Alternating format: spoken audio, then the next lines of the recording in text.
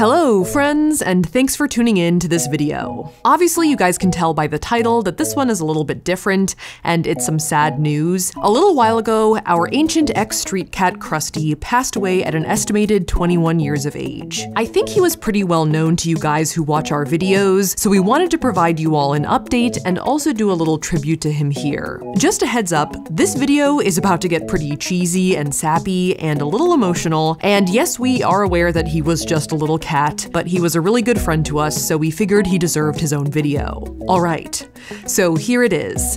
The story of Crusty the cat as we knew him, and a brief summary of our time with him. We were just talking about Crusty, and now he's just like, literally just walked from an alley into our lives. You know, we hang out with him all. Now he lives with us. Now, not much is known about Crusty's early life. As some of you guys might know, when we met Crusty, he was already an old man. We can only guess he was related to the colony of stray cats who lived at the truck depot near our old apartment. That used to be a truck depot. Right there. Ground zero of Crust. Now it seems to be some condo building under construction. In 2015, Tyler and I had just started dating. Babe.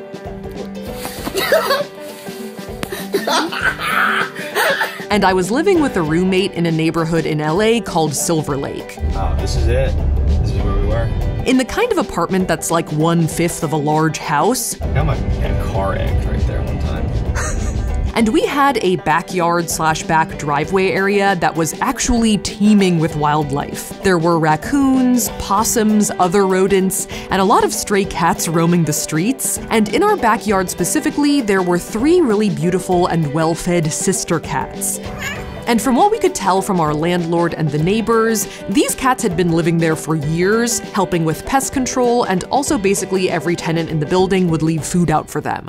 Then one day in mid-2015, this tiny little scruffy male cat shows up. This is little Crusty. He was super skinny with a big cut on his back and 2 messed up ears. I think he must have figured out how much cat food was being left out in the backyard and decided to see if he could get in on the action. But we quickly noticed that even though he was hanging around, between the 3 other cats and all of the other critters, this scruffy little cat kept getting boxed out. So we went to PetSmart and got him his own food bowl and food so we could feed him separately. Okay, now we need food. This, of course, was the cat that would come to be known as Crusty. He's mad at me for some reason. He's mad at everybody. Why? What'd you do to him today? Probably. You're Crusty, Tyler, because you love Crusty. What did you do to him today? I was nothing. Nothing. He's just throwing me shade. People used to always say how mean it was that we named him Crusty, but it honestly came from us just describing him. His eyes were crusted almost completely shut when we first started hanging out with him, so it was kind of like, oh, which cat is that? Oh, it's the Crusty one. Okay, got it. Pretty quickly, Crusty started hanging out outside our door more and more, hoping to get fed. And we started to pet him and scratch him, which he frickin' loved. He was an itchy guy, I think. He's just snotted on me, buddy. Alright, come on, let's go. And because of his small size and the fact that it seemed like he still had his testicles, we thought he was a young cat or kitten. So we decided to try and take him to the vet to see about getting him his shots and like neutered and stuff. And the vet took one look at him, lifted up his lip to look at his teeth and said, "A kitten? No, this cat is at least 12. And also, he still has his balls because he was neutered so recently by the Trap Neuter Release program that they had to actually give him a vasectomy instead of a full removal. So that's when we realized that Crusty was a little con artist, an aged runt, if you will. In fact, on subsequent visits to the vet, they estimated he was between 12 and 15 years old, and they kept calling him a geriatric patient, which was adorable, but a big surprise to us. In late 2015, early 2016, my roommate moved out and Tyler moved in. And this was when Crusty, who had been hanging around our door for months, really kind of imprinted. We're starting Valentine's Day off feeding the kitties. Oh, well, only Krusty's out here. This little Krusty's butt. Tyler used to come home for lunch almost every single day, make lunch for himself, and then whistle for Crusty to come get his food. And Crusty would show up every time. I'm gonna go back to work. You good out here? And he eventually permanently settled on a towel we would leave right outside our door. All right, this is Sir Crustalot. We were kind of becoming a little team. When we would take our dirty clothes to the laundry room at like 2 a.m., Crusty would trot after us and wait outside, keeping the late night watch. Good night, everyone. I gotta go catch up with Safiya. We're doing our laundry. This was an era of our lives where we were being pretty scrappy. Come here, Crusty. Little demon cat. Trying to figure out what we were gonna do with our lives, trying a lot of different things, and I think it gave me at least some sense of stability to see Crusty waiting there for us every day. Where is he? I would also say some of our bigger purchases in this era were for Crusty. He had cat herpes and bad teeth, so we had to get him antibiotics a couple of times and spent a lot of money to pull some of his rotten teeth, but it was definitely worth it. I'm his cat daddy. I'm taking care of him. So in late 2016, when we decided to move into a new apartment in Hollywood, we couldn't just leave the guy. Here he comes.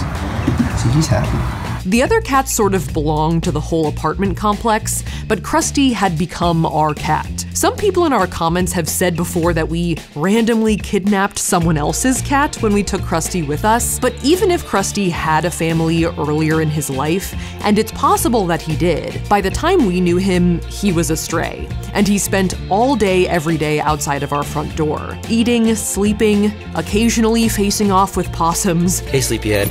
So we told our neighbors, who were stoked that we were gonna adopt him officially, essentially put him under our arm and headed off. We were on the up and up, and Crusty was coming with. And so this is where Crusty turned from street cat into pampered indoor cat, sleeping pretty much every night in Tyler's armpit. It's the truck depot to my armpit pipeline. I can't move. I don't Yeah, want you gotta stay there now, forever. And after learning about what a litter box was, Plotting to poop on something that's not his litter box. There's his litter box right there. So we gotta record something faster, actually. He's Yeah, getting okay, ready. wait, watch him. Wait, hold on. We're gonna keep going. Tyler, grab him. he seemed to really enjoy being an inside cat. I think he finally felt really safe because he would sleep so deeply, like deeper than I had ever seen anyone sleep before. We always joke he's making up for 15 years of sleep debt, of living on the streets. He was also introduced to the wonders of Meowiwana, Crusty, you're gonna get high as Oh my balls. god, look at him, he's freaking out. which, you know, I think he liked. He's just eating it. It's that, ow! All right, easy, easy, easy. Okay, this is a bad idea. I'm putting the Meowiwana away. Around here and now is when we launched this YouTube channel and kind of set out on our own. This was an exciting time, but also a very nerve-wracking time, and right from the start, Crusty was a big part of our channel. Every time you don't click subscribe, Crusty wheezes. He was one of our primary sources of feedback on our ugly clothing items. Okay, you guys, Crusty hates these pants. Oh, they're so loud. And if we didn't know what else to say sometimes in that early period, we'd just be like, okay, film the cat, film the cat. That was my entire channel. Before we head out, here is the obligatory Crusty shot. I am fully aware that Crusty is the real star of this vlog. And actually, the video where we tried to walk Crusty was the video that pushed us over 1 million subscribers. I don't think he liked it though. He made a beeline for a pipe at the Americana. He's not going down that pipe. Oh, yeah, he's thinking about it.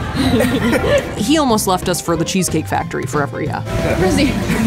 In mid to late 2017, we pretty quickly outgrew that Hollywood apartment with just props and packages and equipment and stuff. So we moved out with Crusty to the place that I think that most of you guys will recognize. This mostly concrete, glass, and metal townhouse in Atwater Village, where we set up a work-live office for our channel. And I brought you Crusty to hang out Oh with. no, he's gonna eat my mascara off. Now this was the peak Crusty era. Like 2017 to 2019, he had this townhouse with all of these ledges to perch on. Crust, we're leaving. All right, bye. He would bask in the sun. We got these giant beanbags from Costco that were supposed to be for everyone, but ended up being co-opted just for him, that he would just lounge on all day long as if he were a Roman emperor getting waited on hand and foot. Crusty. It was a really fun era because Tyler and I were running around like chickens with our heads cut off, filming, editing, having no idea what we were doing. Be careful, you don't have any shin guards. And Crusty was always just there with us. Sleeping, hanging out, demanding snacks, Literally look at what Krusty's doing right now. You're gonna pull your tooth out. playing with fidget spinners. Yes, he was a 2017 icon. All we have to do is teach you how to dab, Crusty. Just constantly by our sides while we pulled all-nighters and stressed ourselves out. He wanted the Greek yogurt. I even ended up with a tattoo that you guys helped choose that illustrated this Crusty supervises nutcases Safiya and Tyler dynamic. He also helped Tyler pick out my engagement ring. Well, I think he might have sniffed it at least. Pretty good, right? Would you say yes, Crust? Oh, come on, you'd say yes. After our wedding at the end of 2019, we moved out of our townhouse into a house in the valley. This is the one that everyone thought looked like Jenna Marble's house, which, let's be honest, it did. And though we felt poised to keep trucking along in 2020, the pandemic and quarantine kind of hit us like a ton of bricks, both in terms of logistically figuring out how to keep our workflow going, but also emotionally and like mental health-wise. I sort of stumbled and fell flat on my face, and I wasn't exactly sure how to keep going. More on that in a second. But Crusty was there, like always, by our side. It's Crust. What's up, buddy? Just like that one constant in a sea of uncertainty. Look at the way he's just like staring.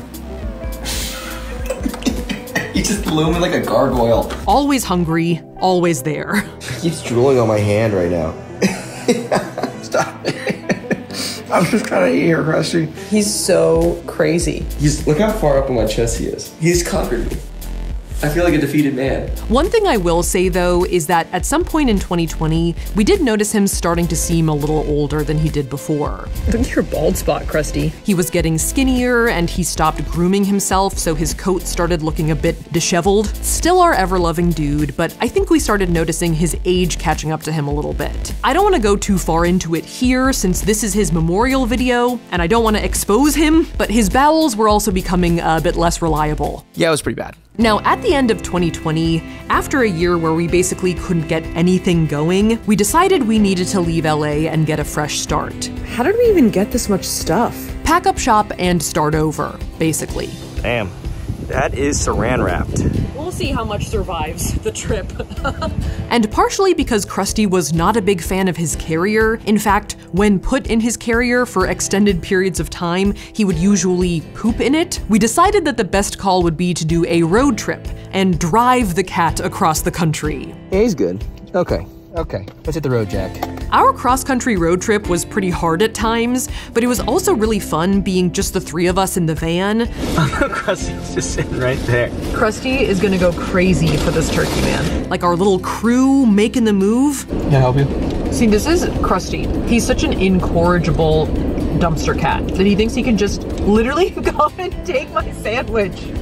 Dude, that's not cool, man. I was kind of worried about the cat going in, but he seemed to really love it. Hey guys. Hello.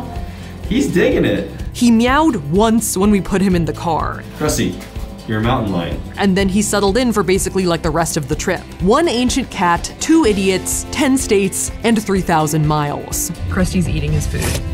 You can see his butt though. Crusty, show your butt to the camera. Oh, you're already doing it. Perfect.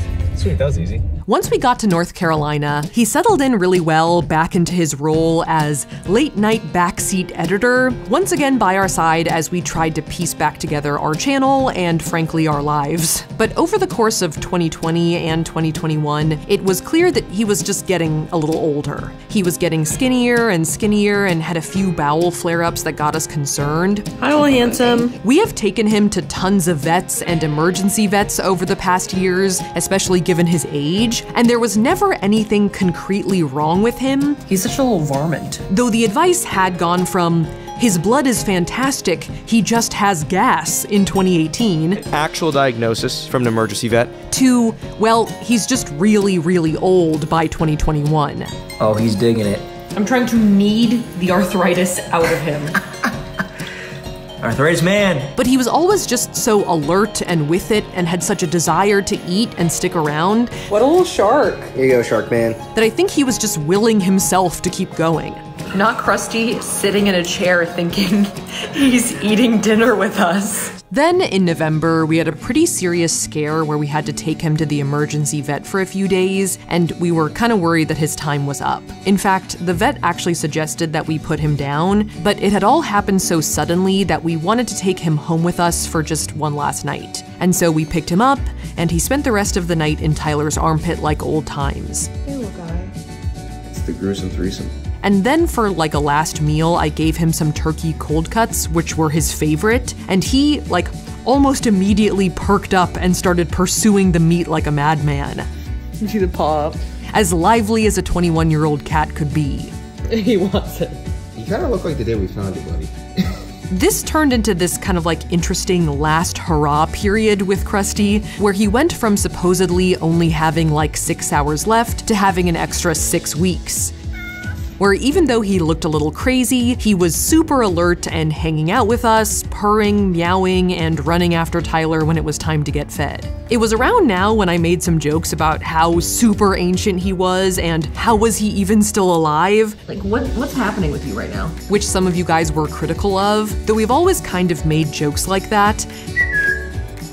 Ah, you're still alive. Okay, good. I get where you guys are coming from. I guess it was just my way of coping, since I knew in all likelihood that we didn't have a lot of time left with him. At this point, we were just taking it day by day because he was clearly near the end, but he always just had that super strong will to keep going and living and eating. I think that must have been the little street cat inside of him. The night before he passed away was pretty much the same as any other. He chased Tyler around, scotch-plated his wet food, I gave him a little massage. He was mostly bones at that point, but he was purring, and then he fell asleep like normal. And then, in the morning, he was gone. Like I said earlier, that was a couple of months ago at this point. I'm sorry for not letting you guys know earlier, but we weren't really ready to talk about it. We were prepared, we knew it was coming. I mean, I think everyone did, but we're still pretty sad. We also commissioned an art piece for Crusty from Shelby and Sandy, and I thought it would be cool to show you guys the finished piece in this video. Oh,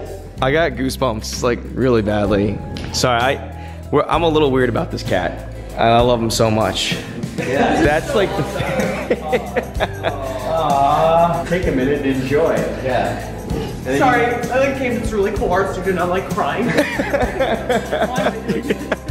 This is. You love this cat. Yeah. Well, you get to have this forever. No, that's just so sick. You guys did such a good job. This is awesome. Thank you. Yeah, we Look wanted. tiny, look at his ears. Yeah, we wanted to make sure we got the ears really nice and chewed up. And if you guys notice what he's sitting on. Yeah, the beanbag that he stole from you guys. He wrecked that thing.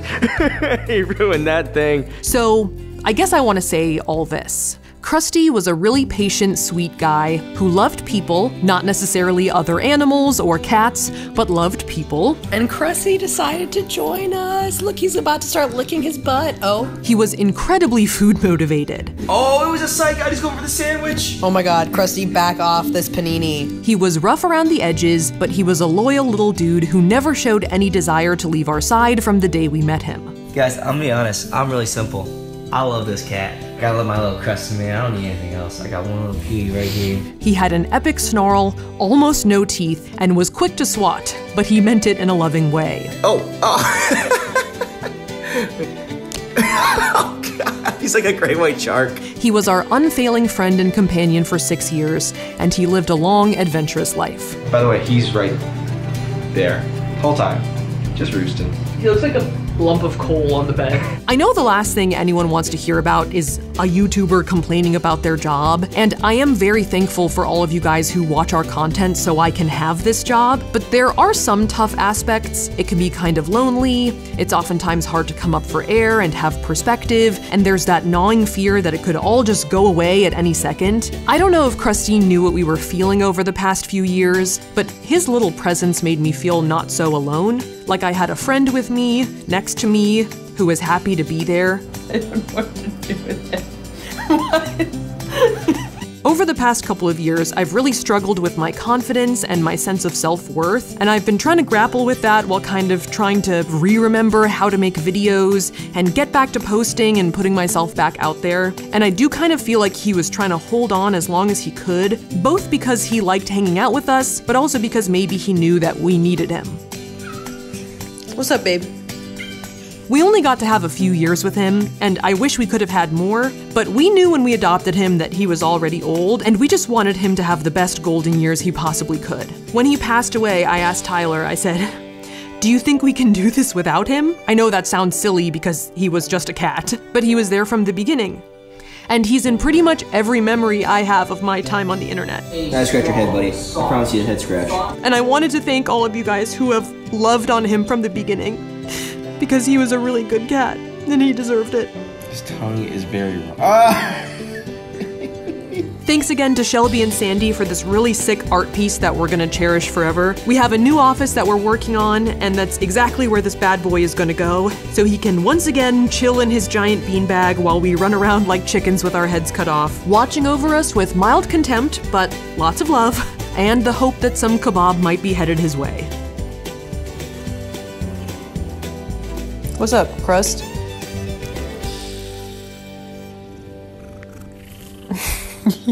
You just want to get pet, huh?